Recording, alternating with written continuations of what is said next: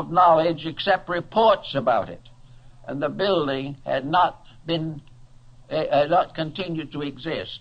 There isn't a soul on earth who would believe that it had ever been built. And this is more or less the situation. The only reason we have to accept it is because it's there. And the more we study it, the less we know about it. Now, the modern researchers have found in the pressure spaces above the king's chamber some markings which are assumed to be part of the inscription of the Pharaoh Cheops, this cartouche of Cheops. But when you see the cartouche photographed, it's hard to get to look at the actual one. The condition is so dim and so faint that there may be very grave doubt as to whether Cheops had anything to do with it at all. In the first place, a proud pharaoh, wishing to mark a building as a proof of his own skills, would not have placed those inscriptions in a position where they could never be read, never could be seen, and in the process of completing the building were most of them mutilated or completely obliterated. Therefore, it is not at all likely that the proud pharaoh put something in those chambers that could not be found for thousands of years, and then only by accident. Most of the Egyptian monuments are clearly marked with the cartouches of their originators.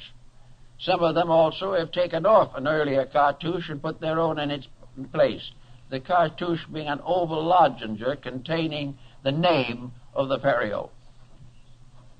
So the Cheops theory is pretty weak, although it is still clung to for lack of a better one. And I think the real thing we have to go into in studying this is to find out, if we can, what the actual meaning of the building is, why it was put where it is, why other buildings and the Sphinx are in the same and particular relationship to each other. Some of the more thoughtful progressives have come to the possible conclusion that the Great Pyramid was part of a great calendar system, that by means of it, it was possible to calculate most of the important phenomena of astronomy. The ancients did not have telescopes as we know them, but they did have ways of calculating mathematically the various positions of planets and the precession of the equinoxes. And it's been suggested that the Great Pyramid and its immediate surrounding structures was a tremendous calendar structure, perhaps the oldest known to man. This is not unreasonable if we think about it. We know that one of the pyramids in Yucatan, in Chichen Itza, was an observatory, the parts of which still remain and we know that it was an observatory. There are also other indications. The great ziggurats of Babylonia and Chaldea were towers for stargazing. They were where the ancient Chaldeans studied the heavens year after year, century after century, and according to Budge of the British Museum, many of these studies and calculations were carried out for 10 or 20,000 years. One thing that comes to mind then in connection with this whole situation is that we may have to revise our understanding of what antiquity was like. Perhaps we cannot assume that we have gradually arisen from a completely barbarian state, and that in a few thousand years behind our present culture there was nothing but a colossal ignorance. This concept will not hold. Somewhere along the way there were tremendous minds, a great body of knowledge that was capable of planning and executing unbelievable works of skill, beauty, and wisdom. The Egyptians themselves were of the opinion that at a remote time the gods had been with men, that deities and divine powers walked the earth, Now, this again may be regarded as symbolical. Perhaps what they were trying to tell us is that in a remote time long ago, the human being was naturally mystical, naturally had the power of extrasensory perception, naturally could communicate or understand, estimate, or react to the divine principles upon which the universe was based. That the gods walking with men merely meant that the God power in man was not obscured as it is now. That gradually, over a course of time, the material world has taken over. The ancient peoples had a very simple physical existence comparatively.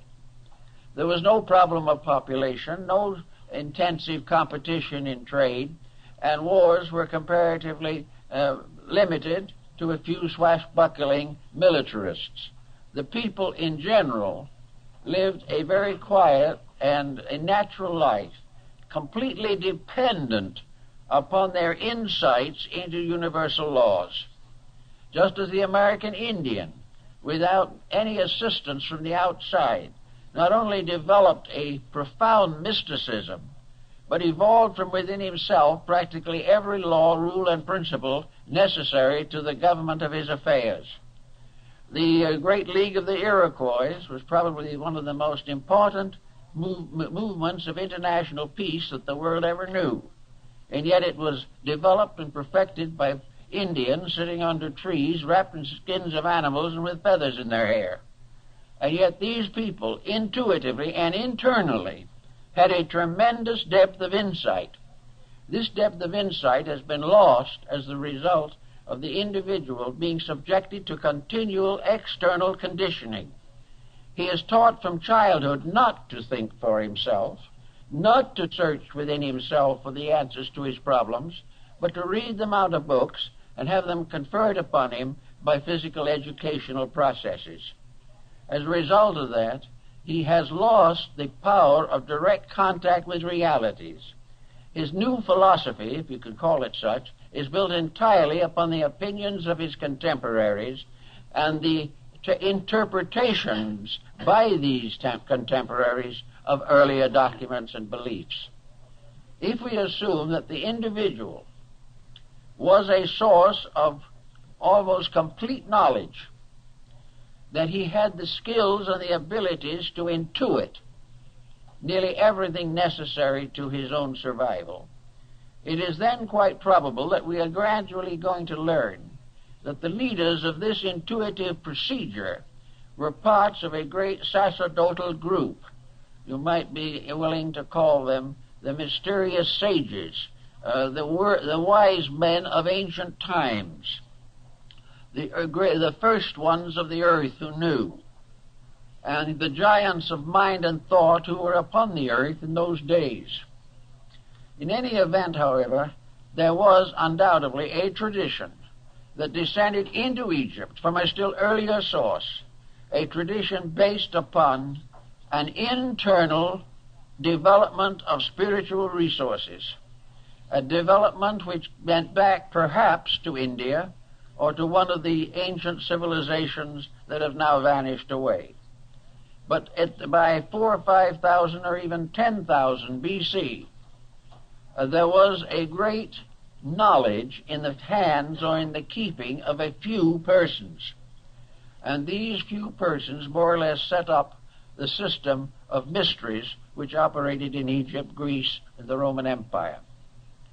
Now, in this also, I think it is very important to bear in mind that the initiate system, which was the prevailing system in Egypt at that time, was based upon one tremendous point, a point which we have lost, a point which we have never really attempted to restore, but about which we have given considerable thought and consideration.